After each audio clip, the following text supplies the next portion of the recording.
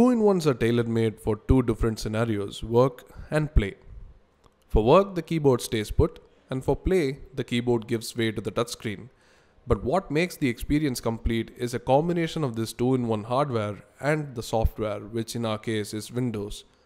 The latest iteration, Windows 10, adds a feature called Continuum, which clearly is made for two-in-ones.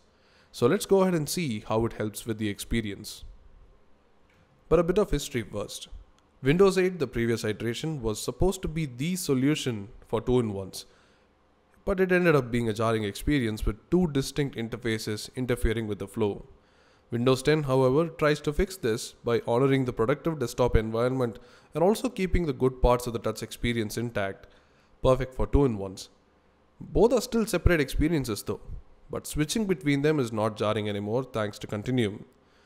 On a two-in-one, if you remove the keyboard and go touch only, Continuum gets triggered and asks if you want to use the tablet mode. You can either make it ask every time or enable it to switch by default. But this is what happens when you go into tablet mode. The start menu goes full screen, the tiles spread out, apps in the side, and an extra back navigation button in the taskbar. The tablet mode has all the apps in full screen, even the old ones, so there's not a lot of dragging around of windows or prodding small touch targets. Some of the Windows 8 gestures are gone, but thankfully Windows 10 is smart enough to handle both the modes well, especially when it comes to using the virtual keyboard. Earlier there was the problem of the virtual keyboard not getting triggered in desktop apps even when a keyboard is not connected. In the tablet mode, however, this has been fixed because all the apps go full screen and the virtual keyboard gets triggered for all the text fields. Even in the desktop mode, Microsoft has made touching the targets easier overall, making them slightly bigger than they were, which we feel is a commendable improvement for the interface, which now comes with a refreshed design.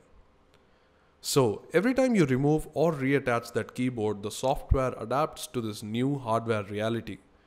This seamless transition from the desktop to the tablet mode or vice versa is what makes Windows 10 and Continuum perfect for two-in-ones.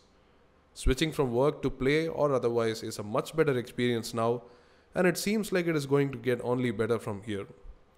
So what do you think of two-in-ones and Continuum? Let us know in the comment section below, and as always, thanks for watching.